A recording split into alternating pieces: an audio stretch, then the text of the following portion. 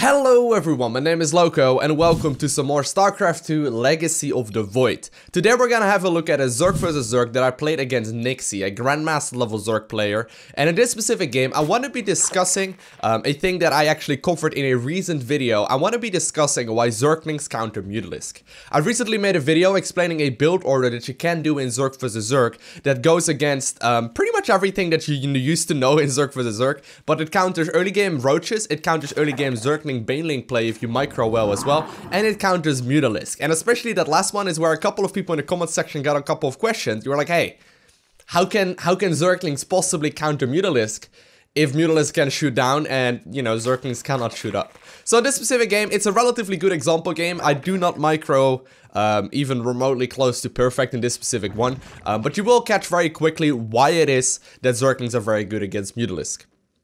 Now, we are going to do a very similar build order. We're both going to go for a quick third base. I'm going to go for a Zergling speed first. He's going to go for Zergling speed first. Then we both add on a Baneling nest. But at that point, I decided to go for +1 attack on my Zerglings. And my opponent decides to go for 3 more gas, attack up to a lair, and eventually get the Spire started as well. Now, obviously, since my opponent also puts down a Spine Crawler, he's going to be the one that is playing defensive. He's going to try and basically just sit back until the Mutalisks are out. And once the Mutalisks are out, he will start droning heavily. And he will try his very hardest to try and contain me on 3 or 2 bases.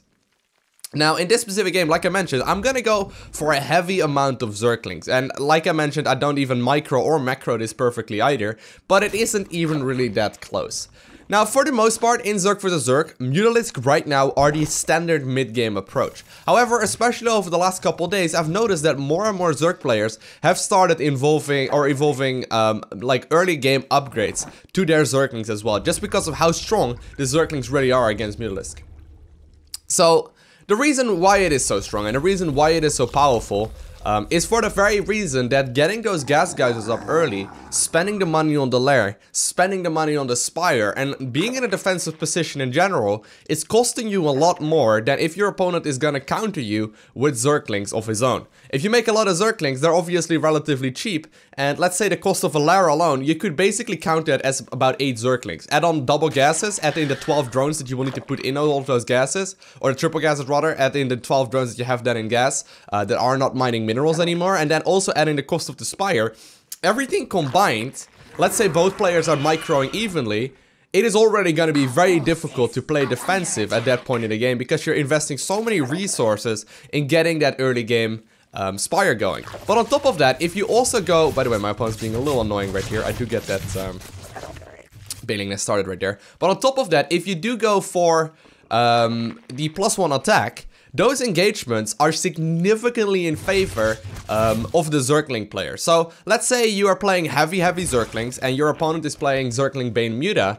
Before the Mutalisks are out, which is always going to take quite a lot of time, before the Mutalisks are out, he's only going to have Zerglings, Queens, Spine Crawlers, and Banelings to defend. And if you manage to not run all of your Zerglings into Banelings, oftentimes you will be able to just straight up claim the victory right there. So far I've been playing a very standard game right here. I've got my third base going up a lot faster than you would usually get it in Heart of the Swarm.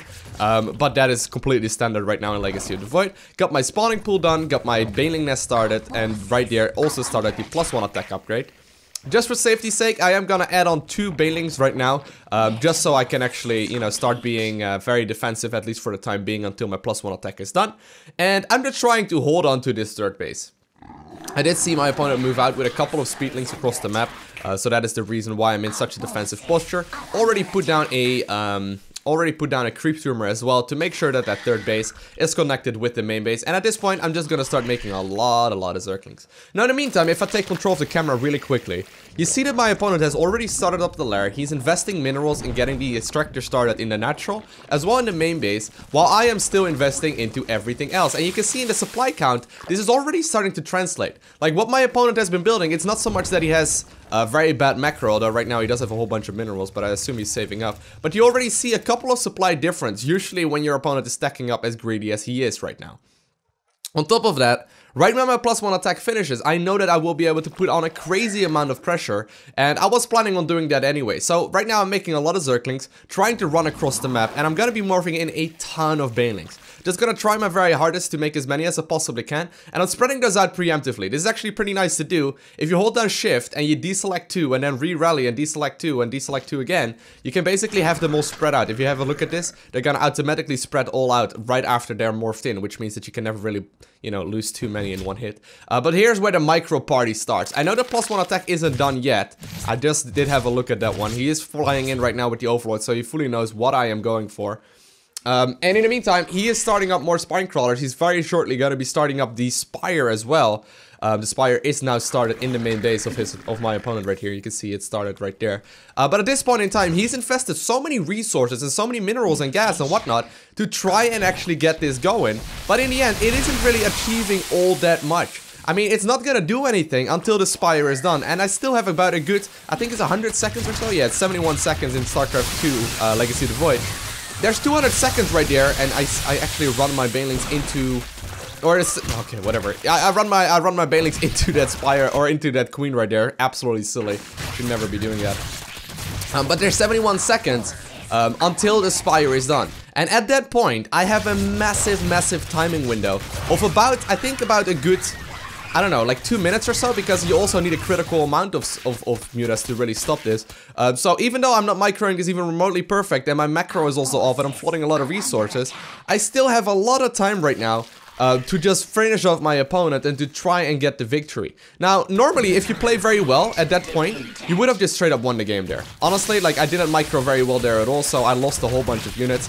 And honestly, for the most part, you should try and just micro a little bit better. But as long as you have enough units to try and finish off the game within 2 minutes, oftentimes you will just be able to squeeze out the victory. And you gotta keep in mind, he's spending a lot of gas right now to try and get all of these Banelings out as well. And since I'm playing so aggressive, he has to spend all of his minerals on these Zerglings that he's making as well in order to hold on. For the most part, if you're gonna go for Mutalisk, and your opponent is gonna go for heavy Zergling play, especially with +1 attack, you're just gonna simply not have enough stuff to hold on until the Mutalisk are out. Right now he's making 3 Mutalisks, and even if those would have been out a minute earlier, I still would be able to just flood on with more and more units. Now I'm trying to not lose all of my stuff. Mutalisks are flying across the map right now.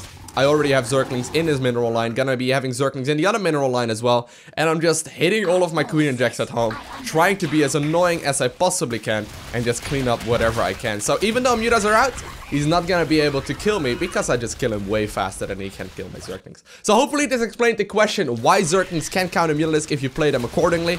Once again, I would highly recommend that build order, so if you haven't checked that video out, I will leave that as the very first link right below the like button in the comments or in the description of this video. But other than that, I want to thank you guys all for watching. Have an amazing day. Do not forget to smile, and I will see you in the next one.